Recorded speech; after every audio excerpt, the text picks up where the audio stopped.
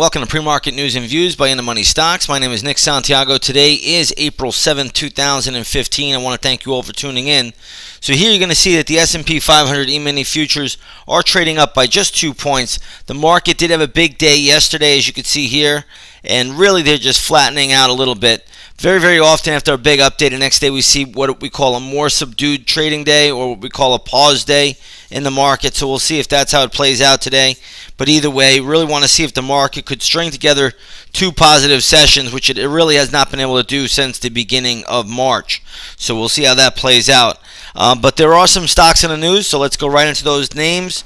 We're going to start off with INFA. This is Informatica. The stock is being bought out by, I believe, a private equity firm, but you can check out the news for yourself. Either way, stock right now is trading at $48 a share, closed at $45.83. So this is a takeover. You don't really want to do anything with this. If you own it, trail your stop loss. That's the best you could do with it. I'm showing still a lot of resistance around $49.50. Even if it does get up there, right now it is trading at $48. So you could basically just trail your stop loss. That's the best way to play this equity. Let's take a look at FedEx. FDX is the ticker symbol here. They bought out, I believe, a European part of TNT Express. This is beneficial to the stock, it looks like, this morning. Stock is trading all the way at $176 a share. I don't see a lot higher from here. I would think that maybe it gets to $177.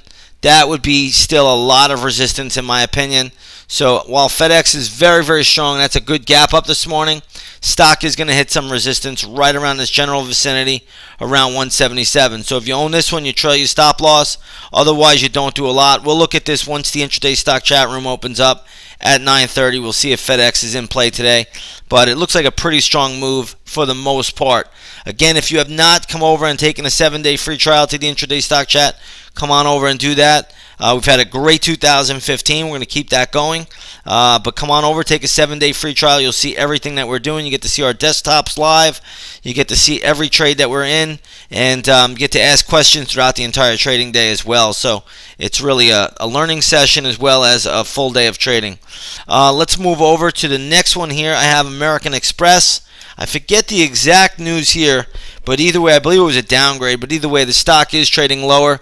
And I think the stock could go as low as $76.50. So you want to be really careful with FedEx here. Excuse me, with American Express here at this level. This can still go lower. So be a little bit careful with American Express. I do not think it is a bargain or on sale at this point in time. Stock is still vulnerable to lower prices. Let's take a look at AXTA. I did see the news on this one. I believe Warren Buffett bought into this company. I think he bought in at $28 a share. I think he bought it from the Carlyle Group.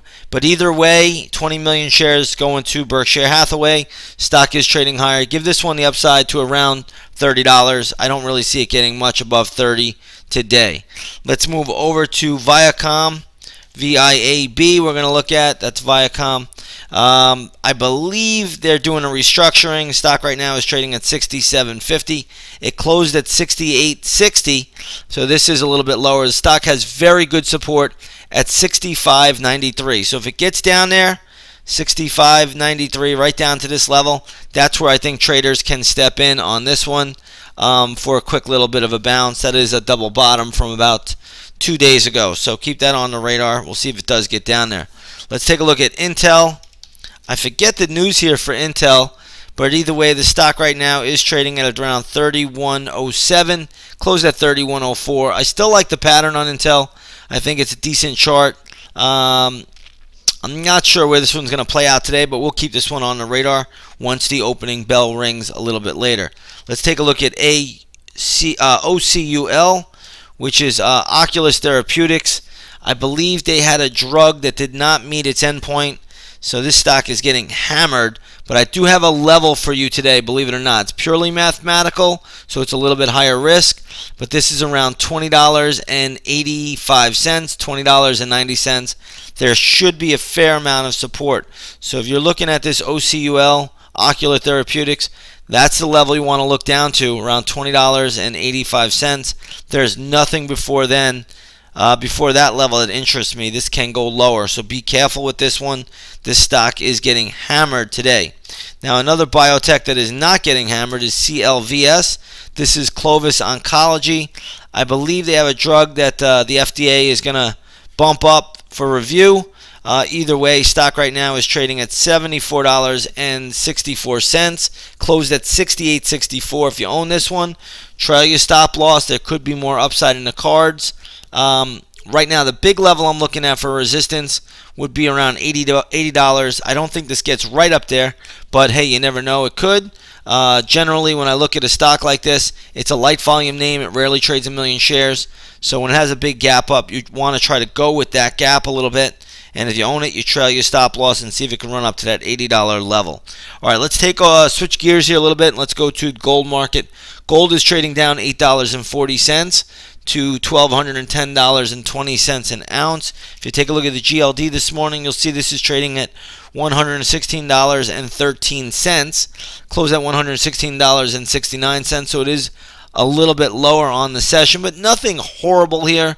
We'll see how this plays out today. Gold has had a very, very good move over the last 2 weeks, so it may need to stall out a little bit. I'm expecting the GLD to get to the 118.50, 118.75 level ultimately, but I'm not sure if that will happen today. Let's take a look at crude oil here. Crude oil is pulling back today. Had a big day yesterday. Right now, crude oil is down 66 cents to $51.48 a barrel. If we go to the USO, which is a good ETF to trade crude oil, you're going to see this is trading at $18.25, closed at $18.43. I believe crude is just going to remain in a choppy range for a considerable amount of time. Today you do have some strength in the US dollar index. Yesterday the dollar was weaker. Today the dollar is moving higher. So when the dollar moves up, usually crude will move down. I believe the dollar is the most important factor in any price of crude. Remember, stronger dollar, weaker oil. All the oil in the world is traded in US dollars. So keep that in the memory bank over there. Once you see crude oil moving down, generally it's because the dollar is stronger. All right, I think I covered everything that I wanted to get through today. Futures have moved back lower. They're now just up $1.50 on the day. Again, they're trading right at $20.74.5 per contract. So we'll see where this market plays out today. But yesterday's big move, big reversal day. Generally today we look for a more subdued trading day. So we'll see if that is the case. With that being said, everybody have a great trading day, and we will see you on the charts.